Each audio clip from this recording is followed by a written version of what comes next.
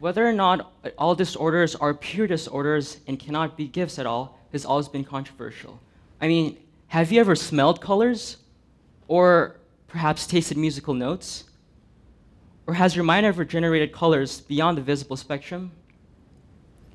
Well, if you could relate to any of these, you, my friend, have synesthesia. My name is Wesley Trisnadi, and I, a fellow synesthete, will be discussing this disorder, synesthesia, and how it proves that not all disorders are pure disorders, for they could have strengths as well. What is synesthesia? Synesthesia is when the stimulation of one sense automatically triggers another. For example, when a synesthete hears a sound which appeals to his or her auditory sense, this synesthete is able to taste that sound or musical note. Now, this is just one example. Another example could be maybe you smell a certain smell and colors pop up. Let's say you smell cherries and brown pops up in your mind. So the word syn means joined and aesthesia means senses. Therefore, together, synesthesia means joint senses. Now, you're probably wondering, why haven't I heard about this before? And where did synesthesia come from? Now, because it's really complex and rare, and only about 4% of the world has this. Even so today, scientists don't really know what really causes synesthesia. But a common theory is that the neurons in your minds for different senses are supposed to separate after 4 months. So let's say this is your hearing sense and this is your tasting sense. They're supposed to separate, but for synesthetes, they always stick together. That's why when you hear a sound, you taste something, and it's always automatic.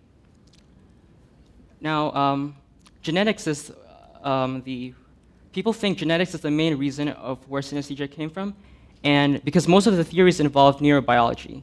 And speaking of genetics, when I was younger, my sister and I often argued, what color is the letter A? What color is the number 10? And obviously, we ended up in disagreement because for synesthetes, it's always unique.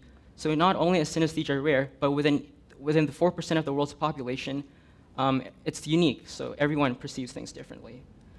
Now, there are many types of synesthesia because synesthesia is basically, like I said earlier, the combination or two or more senses crossing paths together.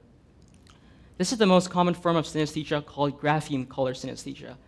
This is what I was born with, and so for example, as you can see there, a non-synesthete sees apple, just apple. But for a synesthete, he or she sees it with colors. Now, it's not a hallucination. You don't actually, like in your math test, you don't actually see number 5 with red, for example. But in your mind, when you think of 5, you think of red. So if you were wondering, this is how I view the alphabetical letters and numbers. As you can see, it's really colorful. And to tell you the truth, I can't fully describe what texture or even color it is, because sometimes my mind generates its own color, and so as much as I want to explain to it, I can't. Let's see, G looks like a green there, but to be honest, it's a bit of a gray, a bit of a green, like I just can't explain it. And sometimes it's also about texture, opacity, and thickness, so it's not all about colors. And it's always the same, so for me, A is always a red, B is always a blue, S is always school bus yellow, never anything else. Now, this is how I view my own name, and as you can see down there, only the capital letters are colorized. Sometimes only like the dominant letter comes up, which is like the capital letter in names, and that's why sometimes I see the whole name in colors, sometimes I just see the first capital letters. So there are about 2 types of grapheme-color synesthetes. Sometimes you can actually see the colors on, like, let's say your math test, and sometimes it's just in your mind. So this can actually help you can easily identify what's 2 and what's 5 there. Because of grapheme-color synesthesia, sometimes your mind sort of gives identity towards numbers and letters. So for example, for me, the number 9 is always a female because for me, it's the color pink, and pink is like a feminine color. That's why 9 is always a pink for me. And W, like my own name, is always light blue in my mind. So whenever I think of myself or anybody with the name W, or just the letter W itself, I think of youth. Now, this is because of a reason, the grapheme-color synesthesia. But what if you just sort of your mind just randomly gives personalities or identities to number? This is called ordinal linguistic personification. So this is basically when your mind, like let's say number 5 is a little boy who likes skateboarding and likes to wear caps. For no reason, it's just how your mind works. Now, another rarer form is called lexical gustatory synesthesia. This is when you hear a sound or word and you're able to taste it somewhat. So for example, maybe the word dog tastes sour in your mouth, or it can taste sweet, depending on who you are. Now, an even rarer form and a little creepy form, honestly, is called mirror touch synesthesia. This is when you actually, let's say you see a person getting touched on the shoulder, and you feel the exact same sensation on your shoulder. Isn't that kind of creepy? And I'm actually glad I don't actually have this one, so yeah. An even cooler form and rarer form is called spatial sequence synesthesia. This is when your mind, like that guy over there, you project like a timeline around you. So that guy, he sees January all the way till December. So this can actually really aid you in memorization, and yeah. And an even rarer form and really interesting form is called time-space synesthesia. This is when your mind, this one's really hard to explain. For example, like it's basically, your mental calendar game is pretty strong. Like time is all over your mind. Let's say up here there's like a bird flying from 1981, and over here's your cup of coffee from 2001, and there's like your desk from 1700s, whatever, you know. And because synesthesia is like living your life through extraordinary ways, there are always advantages and disadvantages. And I'm going to talk about some from various types of synesthesia. So let's start with the disadvantages first. So one of the most common forms of common disadvantages is mind versus reality conflict. So let's say this guy here sees, let's say, A in blue, but he's like, wait, no, that doesn't make sense. In my mind, it's red. So he knows it's blue, but he argues it's red, which doesn't make much sense, but that's true. Another disadvantage is that synesthetes tend to be bad at math, which might explain why I underperform in math sometimes. But for example, 2 plus 3 equals to 5. And for synesthete, this could be like pink plus 3 equals red. And pink plus blue equals red. And pink plus blue is not red. And maybe if he knows the color theory, red is a primary color, and you cannot form red out of anything because it's a primary color. So this can like really make him troubled in math. So he kind of has to take that elimination factor first, then solves it. So that's another disadvantage. And another disadvantage is like social awkwardness. You can actually start disliking people just because you don't like their names, or like, I don't like Valerie because her name tastes horrible, for example. Or you don't like some people because the name gives a bad color or a bad smell in your mouth, like poop, or I don't know. But one of the most common disadvantages is oversensation. So imagine you're in a fire alarm situation, and if you have the lexical gustatory synesthesia, imagine like hearing all those noises, and that triggers all those weird sensations all over your mind. That can be a problem, especially when you're trying to escape fire alarm. Or imagine if you're in a choir, and there are lots of different sounds. There are like violins, choirs, or crowd singing, or whatever. Like all those different noises trigger different sounds in your mind. And imagine that oversensation in your mind, or maybe oversensation in your smell or taste or whatever, that can be disturbing. Now another thing is called misophonia, and don't worry, this is a very rare form, but this is pretty bad. This is where certain sounds can trigger negative emotions such as anxiety.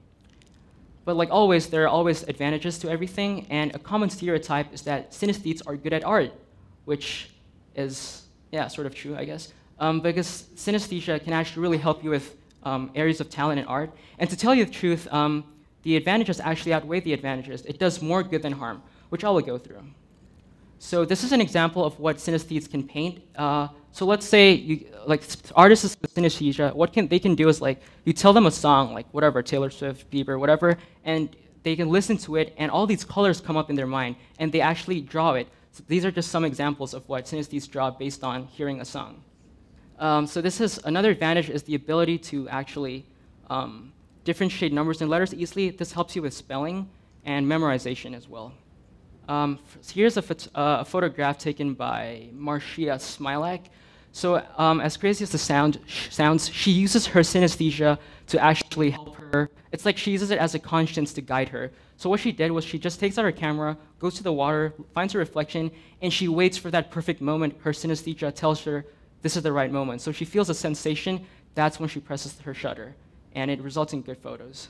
Perfect pitch is a common advantage of synesthesia. This is, if you don't know what that is, perfect pitch is when you're able to tell what the notes are for a song without actually looking at the sheets. And for synesthetes, well, if your synesthesia is related to music, it's really easy because let's say you hear do, re, mi. You don't know it's do, re, mi, but the color is always red, blue, green, for example. And because your mind is, or it could be taste, or it could even be shapes, or so whatever thing corresponds to your mind. Let's say do is a circle, or red, or whatever.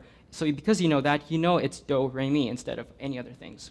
And obviously this really helps in making music.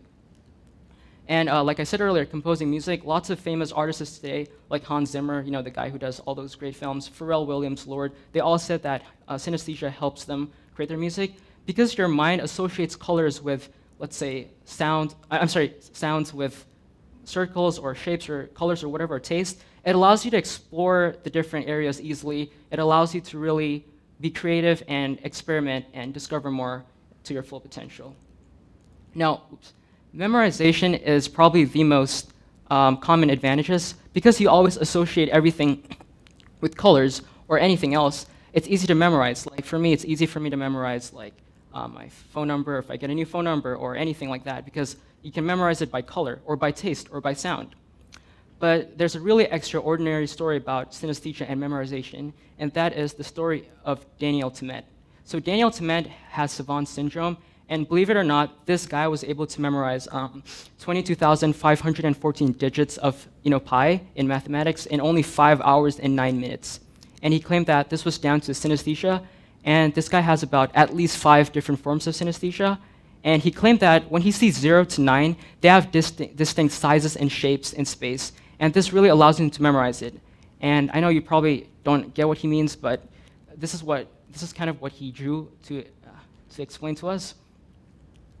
So as you can see here, 53 times 131 is 6,943. And I know you can't calculate with your mind, but somehow he's able to make that shape. And if you look at the shape, it actually complements each other, all those curves and all those circles.